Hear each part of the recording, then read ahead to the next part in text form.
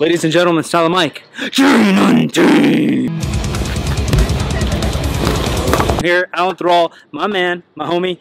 He's done strongman for a long time. More recently dipped his personal toes more into powerlifting, but he kind of started in the strongman world, competing, putting on meets, and coaching other people. It's something I've never done. I've been blessed and lucky enough to hang out with some of the best strongmen in the world. Robert Oberst, Brian Shaw, Brian Allsrue, Alan, all these really top level strongman, but I've never actually done strongman with them. Every time I've hung out with Brian Shaw and these other guys, we're more doing powerlifting type movements because that's their base, and then they practice their skill as strongman. But since I'm in this phase, trying to get shredded, trying to get leaner, trying to get healthy, trying to have a little bit more fun in my training, try new things, that's a lot of trying, fam.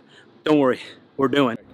So if you're gonna swing on your right side, you need to grab towards the head of the hammer with your right hand, right? And then your left hand goes here, okay?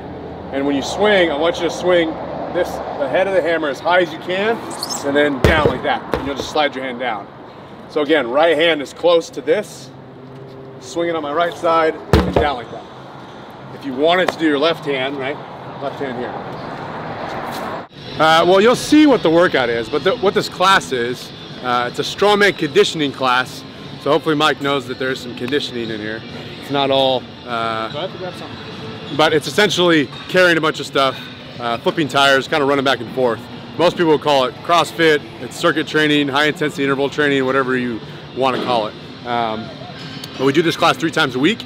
It is, like I said, a strongman conditioning class. Some people do this as a supplement to their normal like powerlifting or strength training routine. They'll use this as just conditioning for the week.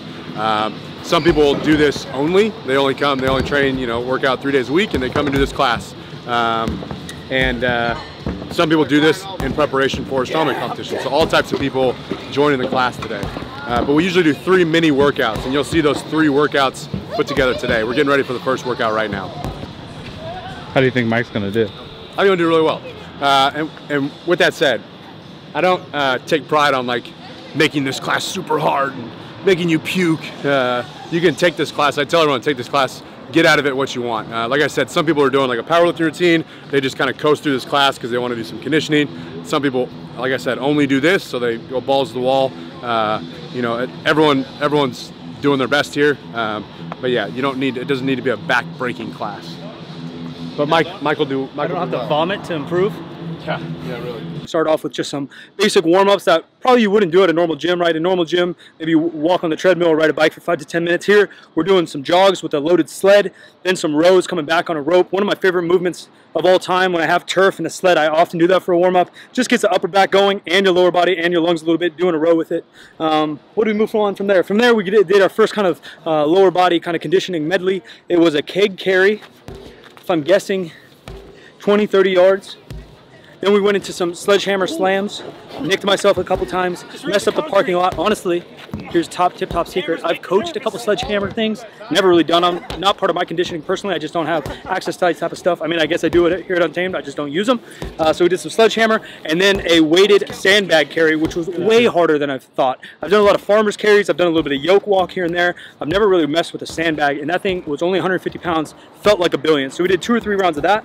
Then we moved on to some upper body medley conditioning strength. We did a little bit of rows, a little bit of cleans with the log, and then 135 press with the log, and then an overhead carry, which is again something I've never done. All these things feel good. They were really kicking my lungs. I'm in decent shape. You know, I've been going pretty hard on conditioning for 2 to 3 weeks now. Obviously, I'm not world record shape, but for me, I'm going hard on the step mill. I'm doing some sprints on the salt bike. You guys see me do some sprints on the sled here, but still some of that's kicking my lungs a little bit.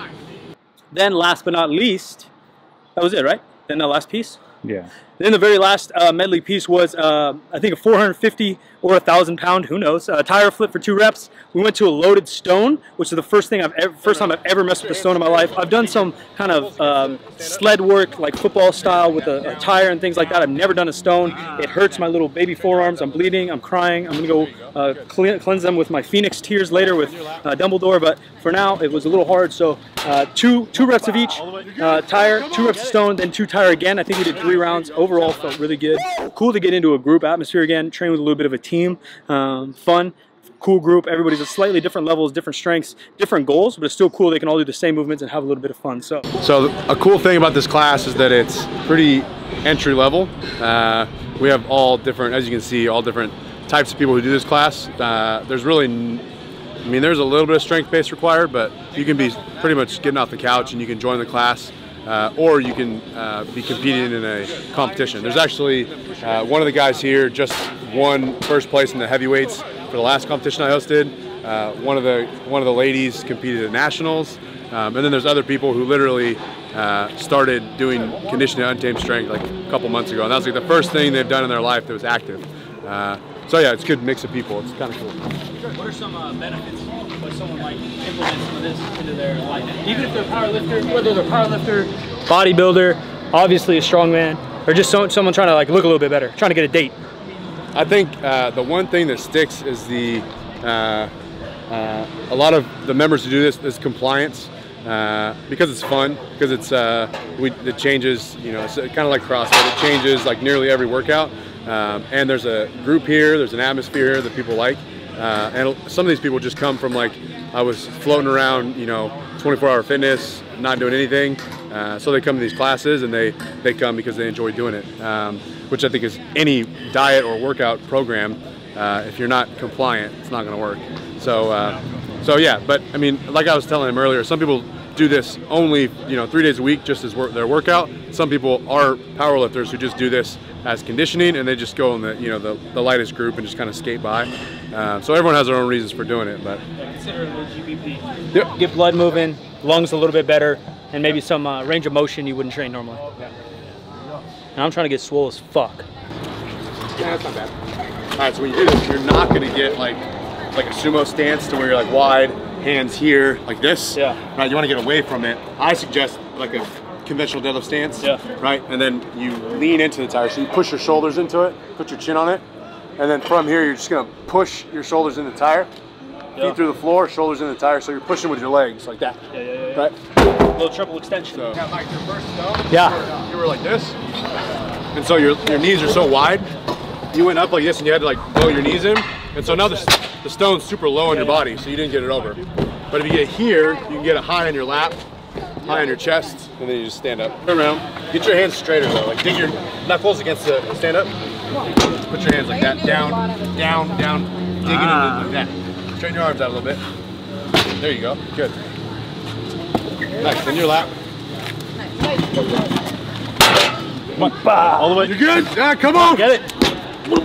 Nice, there you go. You just gotta lap it a little more. Woo! When you do it, get your feet closer to the stone. So go ahead again. Don't take such a wide stance, because you gotta put it in your lap. All right. There you go. Dig your knuckles.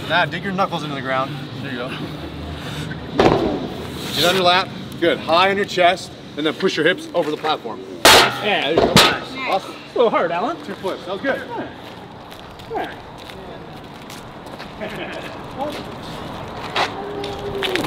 Good. One more.